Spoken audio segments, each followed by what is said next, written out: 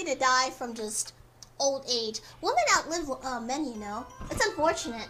It's actually related to your testicles.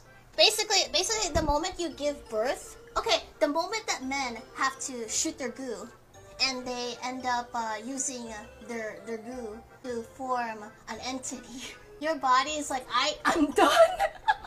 My job here is done. You actually cut your life by a lot more compared to a woman. Now the women live longer because like they're there to nurture the child, and they're there to create more entities.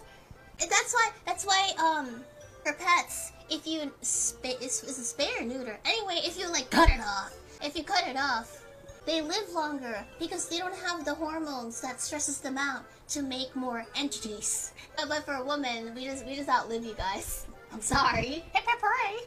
The more you know, the more you know. Oh, but this only works until like puberty or something. Once you're in puberty, you're done. Sorry guys, it's too late. You can't reverse time.